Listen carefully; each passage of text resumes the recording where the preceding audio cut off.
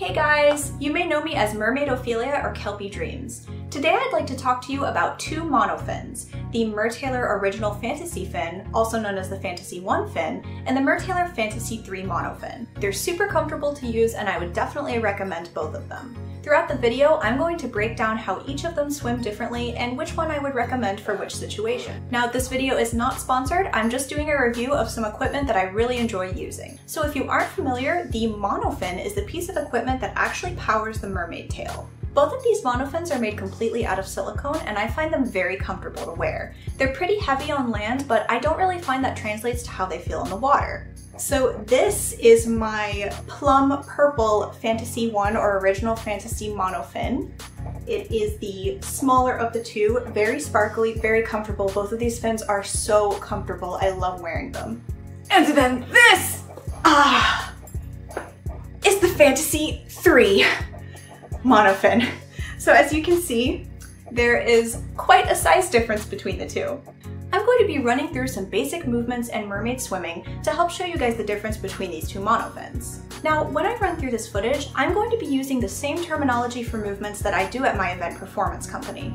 That isn't necessarily to say that my terminology is right and someone else's is wrong, it's just the terminology that I use to refer to these movements. Hopefully the video will help illustrate which movements I'm talking about and we'll all be on the same page. Since I'm doing a review video, I thought it best to give genuine footage where I'm actually practicing, so please excuse my glamorous swim cap and illustrious goggles. So now that you've seen both the Fantasy 1 and Fantasy 3 fins, let's get started. The first category I'm going to be covering is basic movement and how it feels to swim in each fin. So swimming in the Fantasy 1 fin feels very natural, to be honest. It's almost like you're not wearing anything at all, but still a lot faster than just your bare feet. Now the Fantasy 3 is still very comfortable and also feels quite natural to move around in, but the fin is so big that you can definitely tell something is there. You can actually kind of feel the tips of it jiggle with every stroke.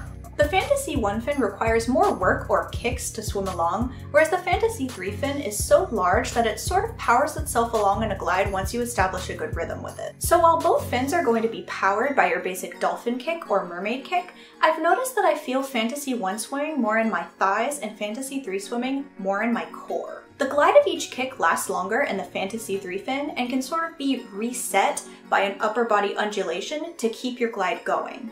The Fantasy 1 fin, on the other hand, seems to mostly be powered by the kicks themselves and you have to focus on keeping your upper body stable while your thighs power you along in the kick. I would say that the Fantasy 3 is my preferred fin for a generalized forward swim.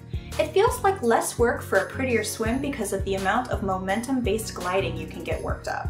It is possible that the fluidity I'm seeing in the Fantasy 3 swimming is just an illusion created by the big fluttery fin tips, but honestly, I'll still take it. Now we're going to compare the dexterity of these two fins, or how nimble these two fins are when executing more complicated movements. First, I'm going to be doing some barrel rolls, which are just a simple forward-moving spin. When using the Fantasy 1, I mostly execute barrel rolls with my arms. I find that I complete the spin without having to add any kicks. The movement is quick, fluid, and feels very natural or easy to execute. When executing a barrel roll in the Fantasy 3 fin, I've noticed that I have to use my entire upper body to commit to the spin. I also have to add a little kick toward the end of the spin in order to exit the movement properly. I found that if I don't include this little kick, the size of the fin will actually cause the spin to stall out and can make it look like I stumble out of the movement. The end result is a much slower barrel roll, which can actually look very lovely and graceful if executed properly. The only downside, I would say, in slowing this movement down is it can make it much more obvious if there are mistakes in your form. I wouldn't say that the Fantasy 3 fin makes it harder to execute barrel rolls, just that you have to really make sure you're doing the movement properly since it will need to be done more slowly than in a Fantasy 1 fin. Now we're going to talk about turns. Here's just a basic turn in the Fantasy 1 fin. You can see it's pretty simple and easy to execute. Now the same basic turn in a Fantasy 3 fin can become a little more difficult if you don't have as much momentum built up behind it. I found myself stalling in the middle of a turn if I didn't have enough momentum behind the turn. This may have been in part due to the restrictions of the width of my lap lane, but I think it also has a lot to do with the sheer size of this monofin. If you don't have a lot of momentum built up behind your more complicated movements, you're going to have a tendency to stall out or stumble out of those movements. Here on the other hand are some of what we refer to as sit turns, a kind of vertical turn with a spin included. Sit turns are what I would consider to be my turn solution for the Fantasy 3 fin. I find sit turns much easier to execute in the Fantasy 3 fin, even easier to execute than they are in the Fantasy 1 fin sometimes. I also think they're my answer to having to perform or execute movements in a tighter or more restricted space, such as the width of a lap lane or, say, a tank show. Here's me going back to some standard turns in both fins and then doing some more sit turns. You can probably see how much easier it is for me to execute sit turns in the Fantasy 3 fin than it is a basic turn. Alright, backflips. I find that backflips in the Fantasy 1 feel just like backflips with no monofin at all. You just kind of spin your arms and away you go. Now, in the Fantasy 3, backflips are honestly a little weird. I've noticed I don't have to use my arms as much because of the weight of the monofin and the momentum built up by the initial dive. However, due to that very same weight, and also the size of the monofin, it generates enough drag that I've noticed the Fantasy 3 fin can slow down my flip quite a bit. I'm not sure if you can see, but the tips of the Fantasy 3 fin actually sit on my shoulders when I'm doing a backflip. And the fin itself is so big that I didn't actually have room to do a backflip from the side because of the width of my lap lane. So here are what we call spiral dives. They're pretty self-explanatory, and I found them very easy to execute in either fin. When doing spiral dives in the Fantasy 3 fin, I found them easier to execute than a barrel roll in a Fantasy 3 fin. I noticed that they both had the same tendency to force the movement to slow down, but I think when being executed in a dive, it just becomes a lot more pretty and graceful. Now I'm going to be addressing the weight and power of the two monofins. I've heard a lot of people express concern about the weight of Mertailor monofins since they are cast in all silicone. On land, these things can feel pretty hefty. For example, my big giant pink Fantasy 3 fin is about 15 pounds.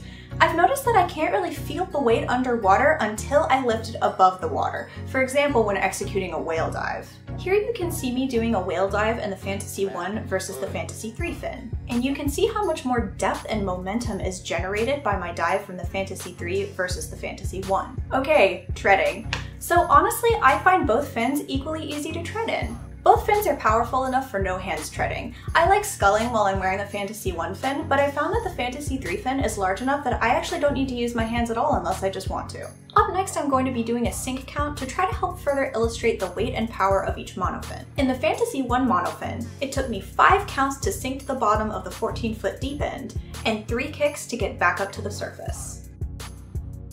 In the Fantasy 3 monofin, it took me 4 counts to sink to the bottom of the deep end, and 2 kicks to get back up to the surface.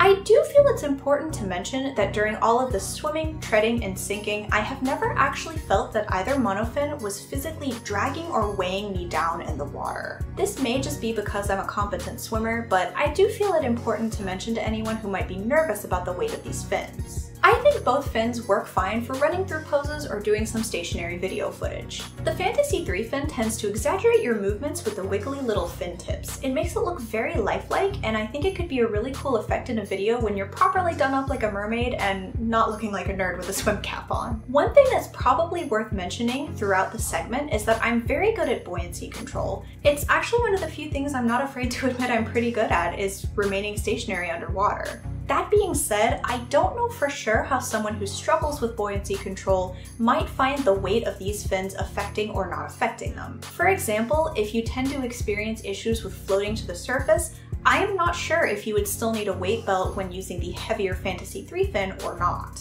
In terms of speed, I would actually argue that the two monofins are about equal, they just feel a little bit different to swim in. I find that the Fantasy 1 fin has a shorter glide longevity and requires more kicks, while the Fantasy 3 fin has a very long glide longevity and requires more body undulation. The Fantasy 1 fin sometimes feels faster, but I honestly think it's just the amount of kicks you're putting in. Sometimes it sort of feels like you're running. Whereas the Fantasy 3 fin is so big and heavy that you can sort of get into a rhythm and glide along off of your own momentum. The end result is a very calm motion that could feel slower, but really it's just a more relaxed movement that's moving at about the same rate of speed from what I can tell in the video. Okay, here are some of my final thoughts. Some points for the Fantasy 1 monofin. The Fantasy 1 is a very portable monofin that still has a great mermaid size and shape. I think that the Fantasy 1 monofin is great for all experience levels, but especially beginners. And finally, I think that the Fantasy 1 monofin is a great training fin. It slows you down just enough to help you learn really good mermaid swimming habits, but still gives you enough speed so that it isn't difficult or discouraging for a beginner to use. Some points for the Fantasea 3 monofin. The Fantasea 3 monofin is a huge statement fin that looks very graceful and lifelike in the water. The Fantasea 3 monofin really forces you to clean up your mermaid swimming and make sure it's looking top quality and top tier. However, it also provides enough propulsion that competent swimmers and experienced mermaids alike can get a lot of use out of it. So here's some notes for beginners. I would definitely recommend the Fantasea 1 monofin to beginners as either a first monofin or a first mermaid specific monofin as separate from, say, a freediving monofin. I think the Fantasea 1 fin is fast enough to be accessible to a really wide range of experience levels, but also slow enough to teach you some really good mermaid swimming habits. I think it can really help teach you some good habits before moving on to your first full tail. When I talk about good mermaid swimming and good habits in mermaid swimming, I'm really talking about grace, fluidity, and control. When swimming like a mermaid, you want to look like you belong and are a part of the water, not that you're trying to get through it as quickly as possible and return to the surface so you can breathe. Freediving monofins tend to be fast and powerful, which are fun, definitely serve a purpose, and a lot of mermaids use them just fine and swim beautifully. However, I have noticed that some beginners do not benefit from the speed and power of a freediving monofin when they're first starting out. Sometimes the speed and power of a freediving monofin can create some bad habits that when slowed down and a full tail later on will make your swimming look a little bit sloppy. This isn't the case for everyone, but just for some of the people that I've taught. Now this isn't the case for everyone, but that being said, I do think the Fantasea 1 fin is a great first step toward a tail. In all, I think the Fantasea 1 fin is a great first step toward getting a tail, such as later on purchasing a whimsy skin, or replicating closer to what it feels like to actually swim with a mermaid tail in the water. However, I don't think I would recommend the Fantasea 3 monofin if you've never used any kind of monofin before. Because the Fantasea 3 monofin is so big, it requires a lot of precision and discipline to execute some specific complex movements. Because of that, I think it could be a little discouraging for beginners, especially beginners who have never used a monofin before, and would personally recommend starting with a smaller monofin, like the Fantasea 1. Now, if you're new to mermaiding but have used monofins before, such as freediving monofins, or maybe you're just very experienced with the dolphin kick in general, you'll probably be okay with a Fantasea 3 fin, but I do still think it's quite a jump going from no fin to a Fantasea 3, and I still would recommend the Fantasea 1 or a smaller monofin in general for beginners. So here are some notes for experienced or professional mermaids. If you are a more experienced or professional mermaid and you haven't tried a Mertailor Fantasea 3 fin yet, I definitely think it is a great tool for you to use. The Fantasea 3 fin is a great tool for really elevating your swimming and almost replicating how it feels to swim with a full tail when just practicing in the pool. But that being said, I don't think the Fantasea 1 fin is a fin to be passed up or a beginners only type of fin. I believe that both fins are excellent in different scenarios. Both are great for modeling whimsy skins or just for practice. I think the Fantasea 1 fin is a lot better with speed and dexterity, and the Fantasea 3 fin is a lot better with making sure that your form is smooth, elegant, and pretty in general. One thing I have noticed that professional or more experienced mermaids might want to keep in mind between these two fins is I've personally noticed that the Fantasea 1 fin requires a lot more creativity or improvisation when shooting than I've noticed needing in the Fantasea 3 fin. Now, what I mean by that is that the Fantasea 1 fin mostly benefits from demonstrating how quick and agile you can be in the tail in order to really sell that wow real mermaid factor. On the other hand, the Fantasea 3 fin is so large and graceful that even when holding still, you'll still get enough residual movement that you look like you're a moving, living art piece. So from my personal experience, a lot of times when I'm in the middle of a video or photo shoot, I'll sort of get a brain fart and be like, what am I doing? When that happens in the Fantasea 1 fin, it shows a little bit more because when you stop moving around, you sort of just freeze. And you can really look like you forgot your line, so to speak. On the other hand, the Fantasea 3 fin is so huge that even if you're just doing pretty arms, you can kind of get away with it. You look like you're doing it on purpose. And the fin is so big that there will always be some amount of residual movement to it. I think if you prefer a lot of quick turns, movement, and agility, you'll probably prefer the Fantasea 1 fin. And if you prefer a more slow, graceful motion, something like a pretty arm sort of video shoot, then you're definitely going to be wanting to look into the Fantasea 3 fin. So for me personally, my favorite is definitely the Fantasea 3 monofin. I don't actually think that the Fantasea 1 is a bad or inferior monofin. I like it quite a lot, and I'm still going to use it because I love my water lily whimsy skin so much. I just think that due to my personal needs and experience level, the Fantasea 3 is a much better fit for me. In the short time that I've had my Fantasea 3 monofin, I have noticed my mermaid swimming become so much more elegant and pretty because the fin really forces me to slow down and focus on what I'm doing and what my movements will look like. Even though it's technically easier to execute movements in the Fantasea 1 fin, and I still practice tighter motions in the Fantasea 1 fin, I really prefer the Fantasea 3 fin for forcing me to practice to the best of my ability and make sure that the movements I'm executing are always going to look good on camera. In addition, despite how big and heavy it is, I also really like the Fantasea 3 on land. It's super impressive in land shoots and really sells that wow, real mermaid sort of factor. Now, I will still be using my Fantasea 1 fin both on dry land and in the pool, but I think the Fantasea 3 is my new favorite. Don't tell my water lily. So as you can see, this wasn't a tutorial video for mermaid tricks or mermaid movements underwater, so much as it was supposed to be a comparison video between the Fantasea 1 and Fantasea 3 monofins for someone who might be curious or on the fence between the two. If you do think movement tutorials or mermaid tricks tutorials would be something that you might benefit from in the future, feel free to leave me a comment and I can look into making some more videos. And hey, if you found this video helpful or instructional enough to actually use as a movement tutorial video, then more power to you. If you're curious about the Fantasea 2 monofin, which I didn't review in this video, I know that Raina Mermaid over with Halifax Mermaids made an excellent review video on the Fantasea 2 fin. I don't personally have one, so I can't give any feedback on it, but she's covered it quite thoroughly over there. I'll put the link in the description below. Thank you so much for watching. If you found this video helpful, please give it a like and let me know what kinds of videos you'd like to see from me in the future. Make sure to subscribe for more mermaid videos as I will definitely be putting some more out soon. If you'd like to check out some more of my stuff, I'm KelpieDreams on Instagram, Twitter, and Tumblr. You can also check out my event performance company, Tahoe Banshees, on Instagram, Twitter, and their website, tahoebanshees.com. Thank you so much for watching and happy swimming!